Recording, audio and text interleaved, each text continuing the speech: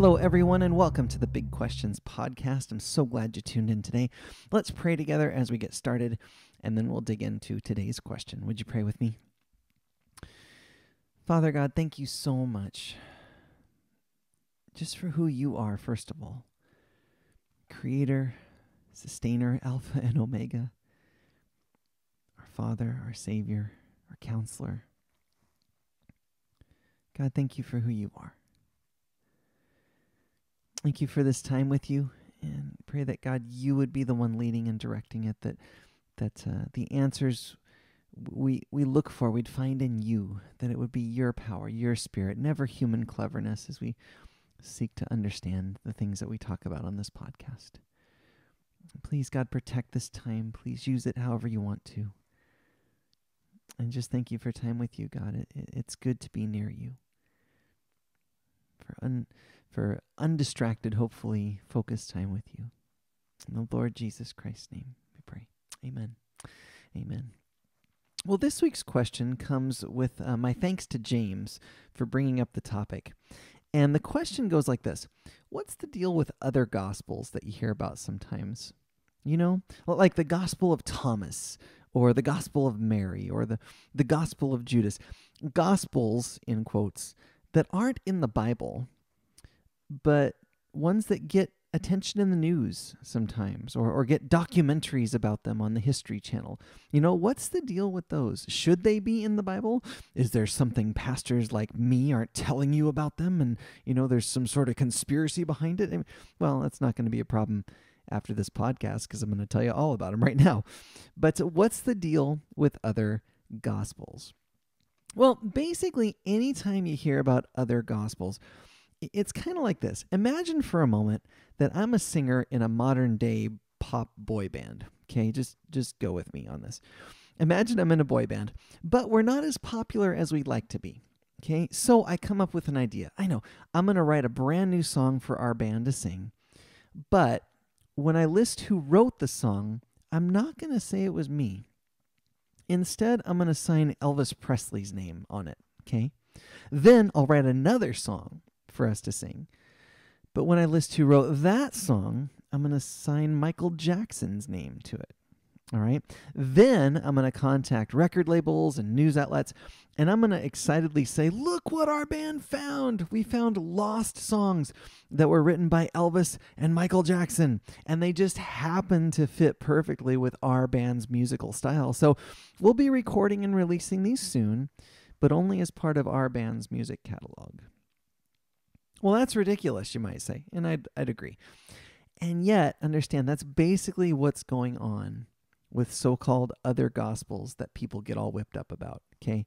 When you hear about books like the Gospel of Thomas, or the Gospel of Judas, or the Gospel of Mary, or a bunch of others that I'll mention later, understand, the names of those books are misleading because they weren't actually written by Thomas, Judas, Mary, or anyone else who actually walked with Jesus Christ personally during his ministry on earth.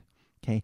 In fact, if you watch documentaries about things like those on the History Channel and such, when scholars are interviewed about those other gospels, if you listen carefully, you'll hear the scholars say things like those other gospels were written way after Jesus' ministry by people like the Gnostics, basically as ancient propaganda to promote their beliefs rather than the beliefs of authentic Christianity. Then the Gnostics would just attach famous Christian names to what they wrote, like Thomas or Mary, and the Gnostics would try to pass their writings off as authentic gospels when they actually weren't. Kind of like if a failing pop star tried to pass off his new song as one that was written by Elvis or Michael Jackson, okay? Excuse me. So when it comes to why the other gospels you hear about aren't in the Bible, there's a really important reason for that. It's because they're fakes. They're heresy, right? But wasn't Gnosticism a form of Christianity, someone may say? No, not even close. But didn't they call themselves Christians? Well, but how many people today who call themselves Christians very much are not the real thing, right? The question is, what did they actually believe? What did their lives actually show? Because when it comes to authentic Christianity, man, the earliest historical Christian creed we have tells us exactly what authentic early Christianity believed, right? We've talked about this not too long ago at our church. In 1 Corinthians chapter 15, the Apostle Paul actually quotes an early Christian creed, probably the earliest one we have, when he says this. Listen, this is from 1 Corinthians 13, starting in verse 1. Paul says, quote, "Now, brothers and sisters, I want to remind you of the gospel I preached to you, which you received and on which you've taken your stand. By this gospel you are saved, if you hold firmly to the word I preached to you. Otherwise you've believed in vain. For what I received," there it is, right? This creed, "what I received I passed on to you as of first importance." And here's the creed. Paul quotes it. "That Christ died for our sins according to the Scriptures, that he was buried, that he was raised on the third day according to the Scriptures, and that he appeared to Cephas," which is Peter, "and then to the 12 apostles," right? And Paul goes on, "After that, he appeared to more than 500 of the brothers and sisters at the same time, most of whom are still living," right? You don't believe me? Go ask them. "Though some have fallen asleep. Then he appeared to James, then to all the apostles, and last of all, he appeared to me also, as to one abnormally born." Okay? That middle part there, though, is the oldest Christian creed we have, dating back to probably months within when Jesus was crucified and resurrected. Okay? That is what authentic Christianity is all about and has been about since the beginning. Christ died for our sins according to the Scriptures, fulfilling Old Testament prophecy, right? He was buried. He was raised on the third day according to the Scriptures, fulfilling Old Testament prophecy. He appeared to Peter, then to the 12 apostles, and as Paul goes on to say, others too, right? That's Christianity at its core. And yet, when it came to Gnosticism, their belief system, their religion was all about something very different. It was all about trying to find the secret gnosis, the word that means secret knowledge, hence Gnosticism. It's all about secret knowledge. In fact, Gnosticism actually existed before Christianity. They just tried to latch on to Christianity and latch on to Jesus once that came on the scene later on, right? How convenient. They said that Jesus is the source of the secret knowledge they had been seeking, right? But in reality, the foundational beliefs of Christianity that we see in that creed and the foundational beliefs of Gnosticism are worlds apart, okay? As scholars Bradley and David Nystrom talk about in their book, The History of Christianity, which is not a Christian book, right? Secular history book. They say, quote, "In contrast to the Bible's view of the world as something beautiful created by God, Gnostics believed that matter was evil and the work of a lesser being called the demiurge. Moreover, Gnostics argued that God's perfect goodness meant that he could never be directly involved with the material realm, though he might wish to save humanity from it. Gnostics also differed from Christians in their belief that salvation was made possible by secret knowledge revealed by Jesus, not by his atoning death on the cross. And while Christians believe that the human side of Christ was a necessary part of God's plan to save us, Gnostics reject the human side of Jesus as well as his suffering and his death." End quote. Basically, the, quote, gospel that Gnostics wrote about and preached was not the actual gospel, the actual good news of Jesus Christ. And realize that's a really big deal to the real Jesus, okay? The Bible has a ton to say, actually cover to cover, about how bad it is to teach things about God that are not true, okay? God has some scary, strong words for what the Bible calls false teachers, right? About what spiritual punishment awaits them. I think of what the Apostle Paul himself writes in the book of Galatians, chapter 1, verses 8 and 9, where he says, quote, "Even if we, apostles, or an angel from heaven, should preach a gospel other than the one we preach to you," that original one in that creed, right? "If anyone tells you anything different about Jesus or God, let them be under God's curse," Paul says. Then he goes on, "As we've already said, so now I say again, if anybody is preaching to you a gospel other than what you accepted, let them be under God's curse." Let them go to hell, basically. Paul says that. The Bible says that, right? In fact, 2 Peter 2:17 and Jude 1:13 both talk about how, quote, "blackest darkness is reserved for people who teach false things about God." It's a really big deal to God, what we teach about him. Well, why is it such a big deal, you might ask? Because we're talking about God. We're talking about what the holy, perfect creator and sustainer of the universe did in history, what he arranged all of history around, right? Sending his one and only son to live the perfect life we didn't for us, and then take responsibility and take hell on himself that we deserved for our sins when he died on the cross to save us when we didn't deserve it. And you don't mess with that. You don't mess with what a holy God arranged all of history around, what a holy God did. You don't mess with people's eternal destinies and teach them wrong things and take away this opportunity to be saved that God literally gave his son's life to give them. You don't mess with that. And yet that's what other gospels do. They're fakes and they're heresy.